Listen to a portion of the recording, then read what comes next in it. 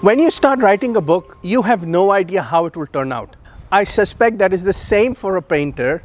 They do not know if they are going to end up with a Mona Lisa or a dud. When I write, I do not have a detailed outline. I just have a general notion of the story. I do not plan the scenes. I just start writing and am active observer of the scene. I watch what the characters do and say, and then I respond to the situation and let the river flow where it wants to. That is a favorite saying of mine, to let the river flow where it wants to.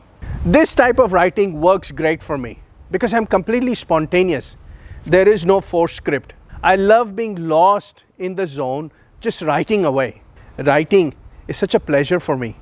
And this type of writing throws up surprises. It is very revealing. There are things in my head that even I did not know about. And that is the absolute beauty of this book. I have written about spiritual truths that have surprised me. I have never heard them before or read about them.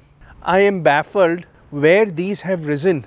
I am absolutely grateful that these spiritual truths have manifested themselves in the book. It's such a wonderment, the messages that exist in the universe.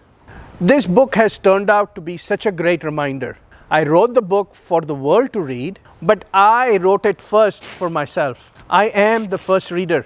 Every time I read the book, it leaves an impression on me. It reminds me of these greatest spiritual truths. I wrote the book, but when I read it just as a reader would. This book has already helped me. In the last 3 years, whenever I have faced challenges and I've been looking for a solution, I remind myself, follow what is within the book. It is in the book. This is my biggest litmus test. Can what is in the book help me? My book has become my teacher.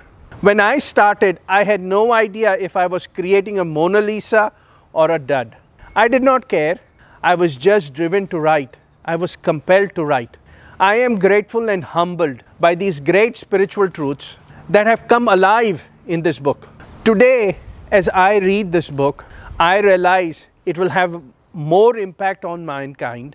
It will transform more lives than I could have ever imagined.